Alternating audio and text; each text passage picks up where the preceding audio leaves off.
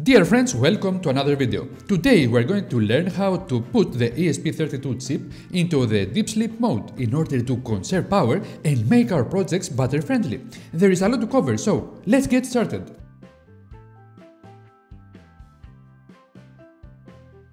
Hello guys, I am Nick and welcome to Educates TV, a channel that is all about do-it-yourself electronics projects. In this channel I share everything about the projects I built to help you develop similar projects or inspire you to start making things because it is easy, fun and creative. Subscribe to the channel now if you don't want to miss any future video. The ESP32 chip is a fantastic new chip with great features. It offers a lot of processing power, two 32-bit cores, a lot of memory, Bluetooth and Wi-Fi in a small and easy-to-use chip. One of the most interesting things about the ESP32 chip is that it offers a low-power deep sleep mode which is very easy to use. Let's see how to use it. Inside the ESP32 chip we can find two processing cores, the RAM and the ROM memory, the Wi-Fi module, the Bluetooth module, a hardware acceleration module for cryptographic applications, the RTC module and a lot of peripherals. Inside the RTC module we can find a PMU, Phasor measurement unit, a small and very low power 32-bit coprocessor and 8 KB of RAM memory. This small amount of memory is very useful as you are going to find out in a moment. Also note, even the RTC memory of the ESP32 chip is 4 times larger than the memory of the Arduino Uno. The Wi-Fi modules, the processing cores and the Bluetooth module require a lot of current to operate. So if we want to conserve power, we have to disable them when we don't use them.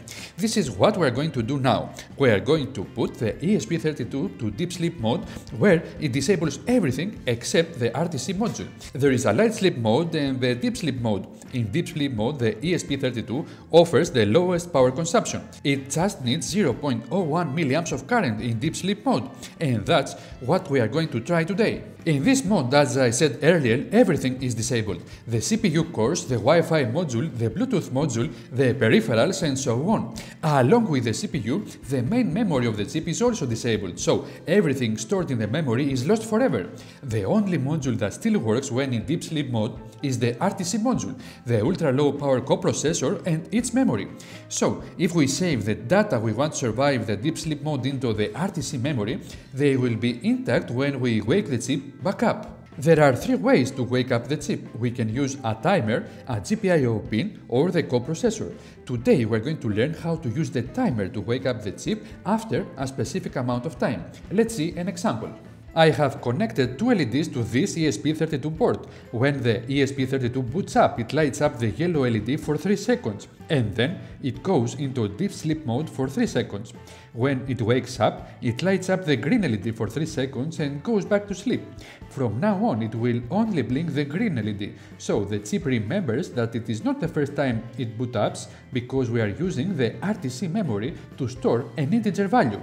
Let's take a quick look at the code of this project. As you can see, the code is very simple. In order to put the ESP32 into deep sleep mode, all we need is 2 lines of code. We enable the timer with the ESP sleep enable timer wake up function. We enter the time to sleep in seconds here, and then we call the ESP deep sleep start function. There is a small difference with the execution of the code though. When we use the deep sleep function, each time the ESP32 wakes up, it executes the setup function again. The loop function is never called. All the variable values are lost except if we save them in the RTC memory using this prefix. In this example, I save the boot count int variable into the RTC memory in order the program to know if it is the first time it runs and turn on the correct LED. As always, you can find the code of this example in the description below. Let's now see the power consumption of the board. When the ESP32 is in active mode, it draws around 60 mA of current from the battery.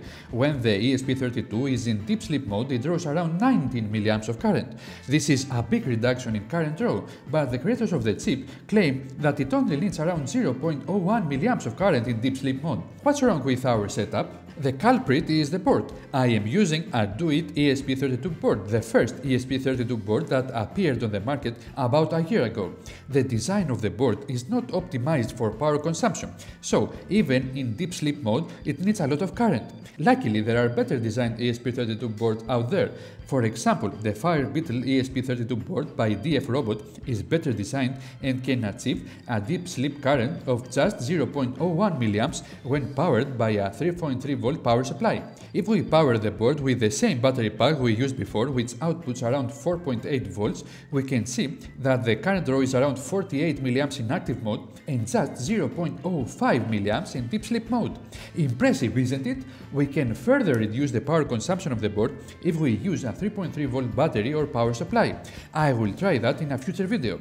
The 0.05 mA of current that the board requires in deep sleep mode is the lowest current draw I have ever seen in a fully featured ESP32 board with USB to serial driver, regulator and battery circuit. If you have discovered any board that can achieve similar or better results than the Firebeetle board, please let me know in the comment section below. I would love to try it. The power consumption of the Firebeetle ESP32 board in deep sleep mode is extremely low. It needs around 1.4 mAh per day if powered by 4 AA rechargeable batteries. So in theory, this power bank, which has a capacity of 2500 mAh, can power the board for almost 5 years if we put it in deep sleep mode. Of course, we're going to wake up the board from time to time to perform a task which will require more power, so the battery life will be reduced greatly. For example, do you remember the e-paper thermometer we built last week? It needed 60 mA of current when not updating. Now, using the deep sleep functionality of the chip, I managed to reduce the current draw to 0.43 mA of current. So, with this power bank, we now have an estimated battery life of around 3 months. Great, isn't it? But I think there is a lot of room for improvements. There is a small current leak somewhere in my circuit. If we can reduce it, we can make this project run on batteries for over a year.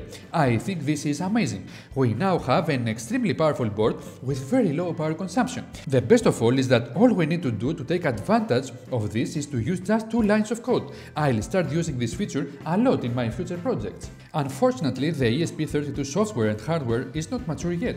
There is a software or hardware bug that appears in both the ESP32 boards I tried when using the deep sleep mode. After a random number of wakes up, the ESP32 goes to sleep and it won't wake up again. This bug can happen after a couple of wakes up or after 100. It is just random.